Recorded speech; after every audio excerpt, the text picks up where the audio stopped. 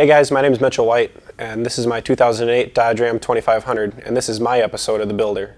I'm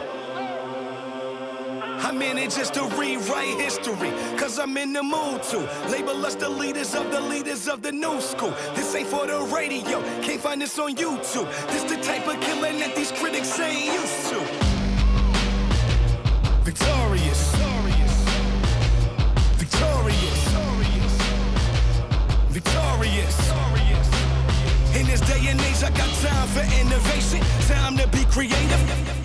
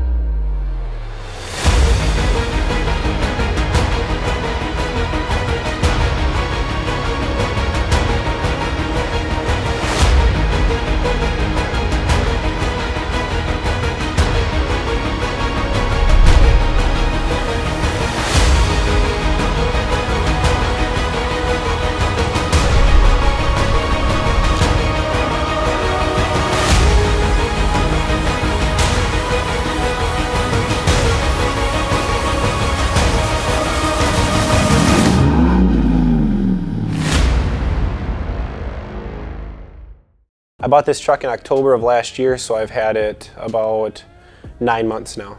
When I bought the truck, it had ranch hand bumpers on it, front and rear, and the previous owner had put a set of 35-inch mud grapplers on it that were mounted on 18x9 -12 red dirt road Thunder wheels. And besides the deletes on the truck, that was pretty much the only modification that he'd done to it. So it was running 35s on stock suspension, and it had the big bumper in the front of it, which brought the front end down a little bit too.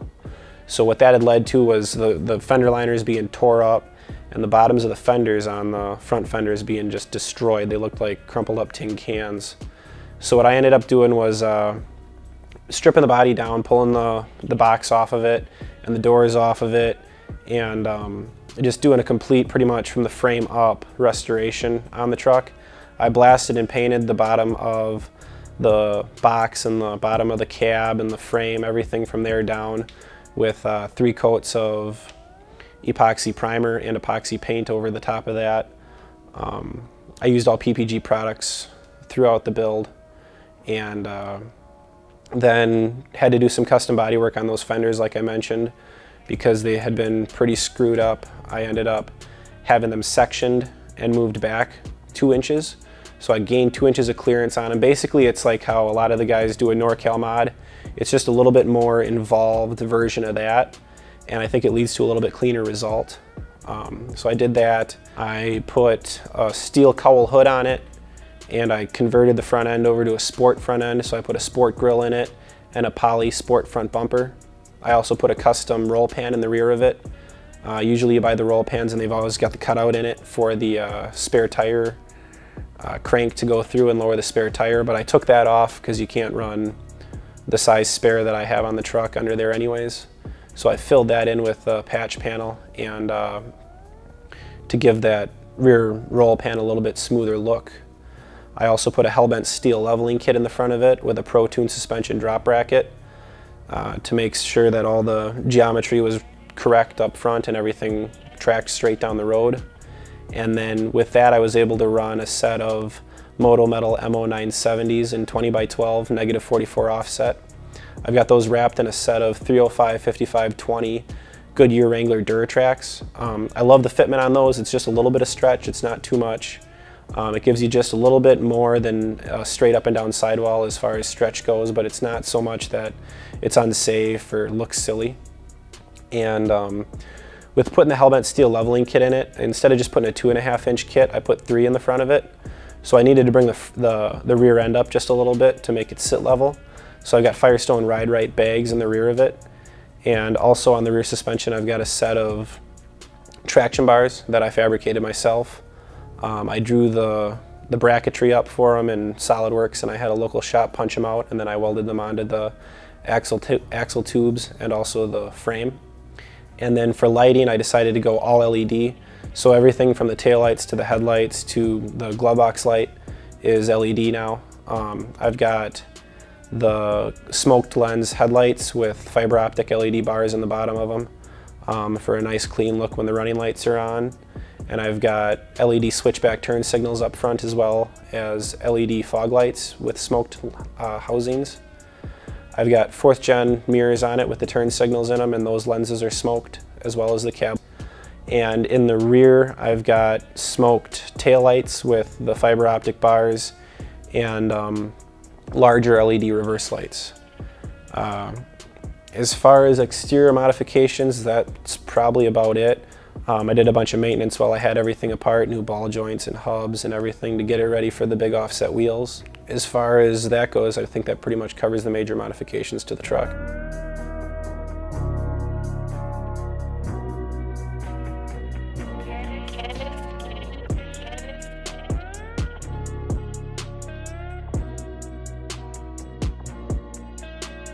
Why trucks? That's probably the question I get asked the most by pretty much everyone.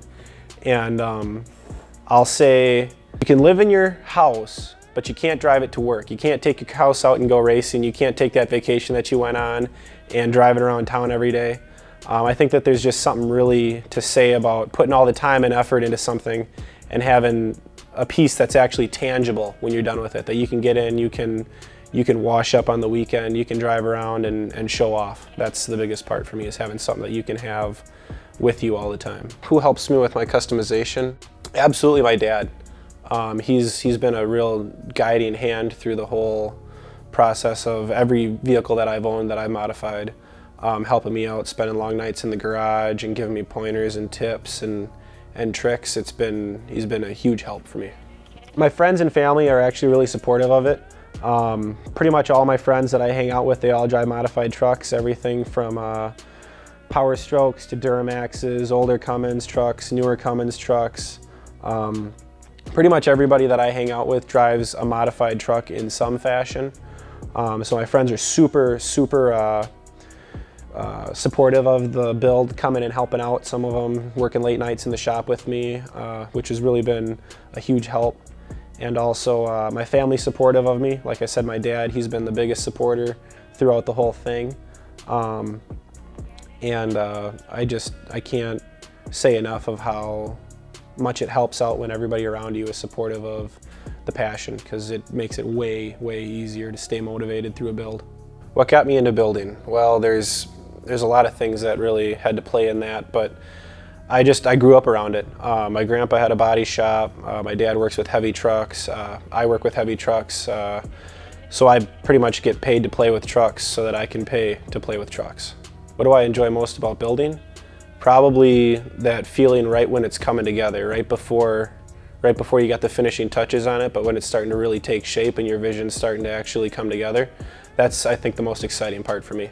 If somebody says that, you know, my build is silly, or if somebody tells you that your build is silly, or it's not practical, or you ruin that truck, or the wheels stick out too far, or why would you do something like that to a truck, I would tell them, make a payment on the truck, and then you can tell me how to build it. Because I mean, until they're making payments on the truck and working on it with you or something like that, I mean, nobody else has any real bearing on what happens with your build, because it's your build.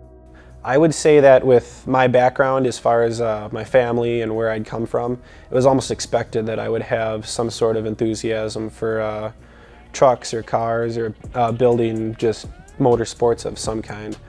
With my grandpa being, you know, having the body background and having, you know, race cars and big trucks, and you know, my dad and my uncle, they both had lifted trucks growing up, because that was what was big when they were younger. That was what I grew up with, and I just had that instilled in me from a young age, and I just took that and ran with it, because it just made sense. Not at this time. I don't have any sponsors. I'd love to get sponsored by pretty much anybody who's willing to have me rep their brand. So if that's you, get at me. I'd like to say thanks to all my friends who supported me through the build. You guys know who you are. I'd especially like to thank my dad for giving me a place to work on the truck and a lot of the expertise to help with it. I think that about sums it up. So I'd like to thank you guys for watching my episode of The Builder, and I look forward to seeing you guys at meets. I'm in it just to rewrite history, cause I'm in the mood to label us the leaders of the new school. This ain't for the radio, can't find this on YouTube. This the type of killing that these critics ain't used to. Victoria.